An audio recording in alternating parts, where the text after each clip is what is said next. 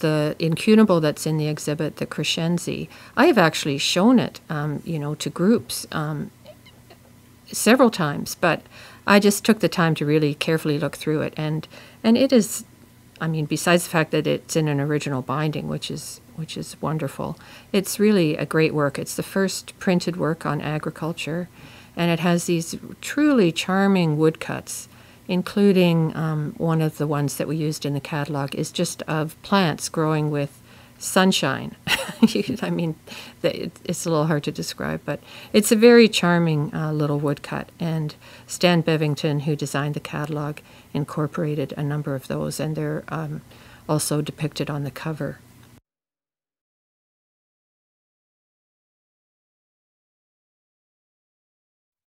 Philip Miller was an extraordinary gardener, probably one of the greatest plantsmen who ever lived.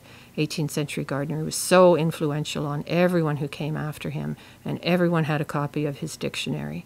And we have, I think, 4 works by him on display. So we had the Catalogus Plantarum. He was instrumental in that. He was one of the London nurserymen who issued that.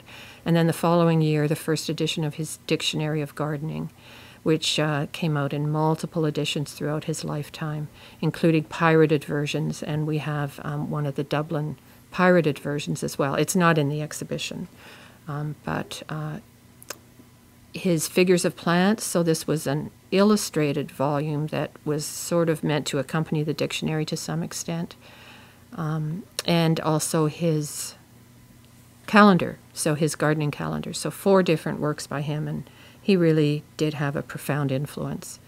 And the number of plants that flowed into Britain during the period that he was working. So he spent about 50 years at Chelsea, at the Chelsea Physic Garden, and I think the number of plants described in his dictionary doubled during that time. So such an interesting figure.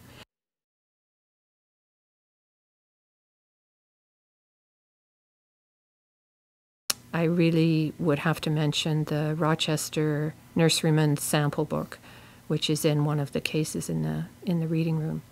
That's not something that you're going to come across very frequently. So it has over 200 colored plates. They're put together in a very unusual format, and they fold up into a little, probably something about the size of a small laptop or an iPad. And this would have been taken around to various farms and households, and it was a salesman's tool, so they would use it to try to sell nursery stock. It's really interesting for a number of different reasons, and from the sort of book history end, you can see, because they were put together over a period of time, that they used various techniques of printmaking to produce those prints, and as items were discontinued and new ones were added, they would just print a new image and paste it over the old one. So some of the earliest ones they might even be a sort of pochoir technique, and then it goes right into photomechanical by the end. So it's a very interesting document from that point of view, and in pretty remarkable condition.